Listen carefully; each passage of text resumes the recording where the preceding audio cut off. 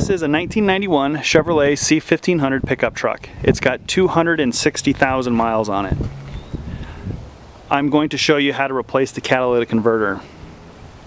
The reason why I'm replacing the catalytic converter is it's a little sluggish going up hills and it's a little underpowered. And that's a symptom of a bad catalytic converter. Universal fit you can pick up. I got this one for 80 bucks at Pep Boys.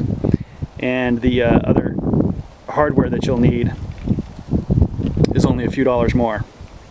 So first thing we need to do is cut out the old catalytic converter, or unbolt the old catalytic converter. Here we are underneath the truck. This is the old catalytic converter.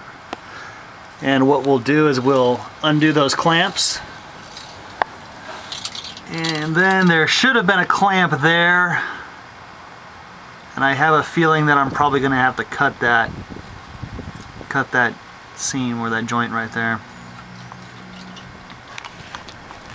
So as I kind of anticipated, it was rusted in there pretty bad. I ended up having to Sawzall it out. Even though I was able to get the clamps off, Sawzall made quick work of cutting it out. So now what I'll do is we will go in and fit the new catalytic converter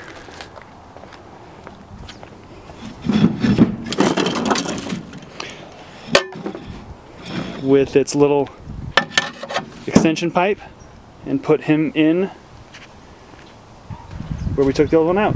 Alright, so now we're fitting the new catalytic converter, this little filler piece, and what I need to do is I need to cut off all this junk. I don't know if you can see that, all that junk right there, so he can slide over that pipe. So I'll cut that off, and that'll get me close, and then I can take this pipe and adjust whatever I need to meet the Y pipe up in front. Now we have the new catalytic converter in. I was lucky I didn't have to trim this guy at all.